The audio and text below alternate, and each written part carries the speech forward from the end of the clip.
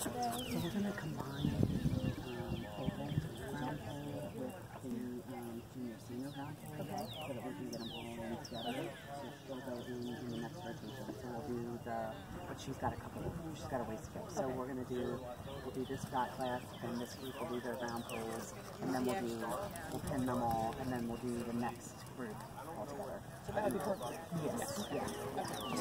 All right. Sorry for the confusion. We're just trying to make sure we have some competition. How many classes before? Riders walk, please. Walk your horses. So they all have to do 2 rounds of round poles. Yeah. So probably 45 minutes. Okay. Riders reverse and continue at the walk.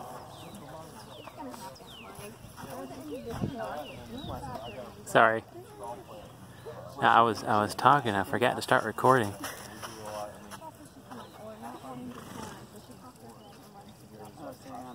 Riders pressing trot, please. Pressing trot.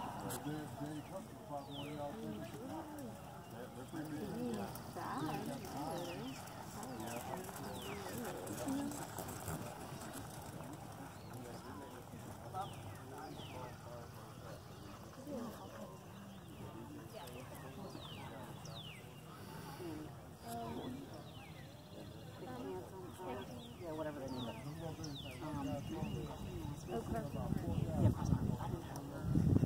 I didn't have her number. I had texted her before to show it to a beam, and then I didn't have her number for her, and then as an alien, like I just had the number.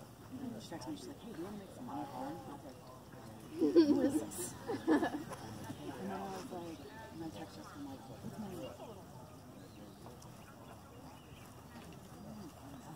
I'm sorry, my feet started hurting.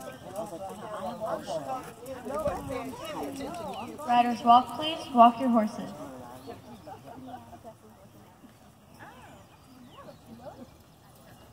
Riders line up in the center of the ring with your back facing the judge.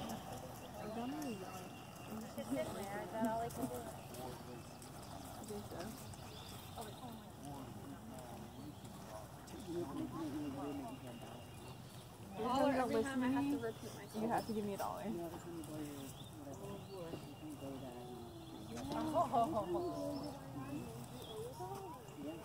That'll work. Or you make them get off and do push-ups. They just have to take lead. That was my punishment. Yeah, I know. Did you get gloves or no?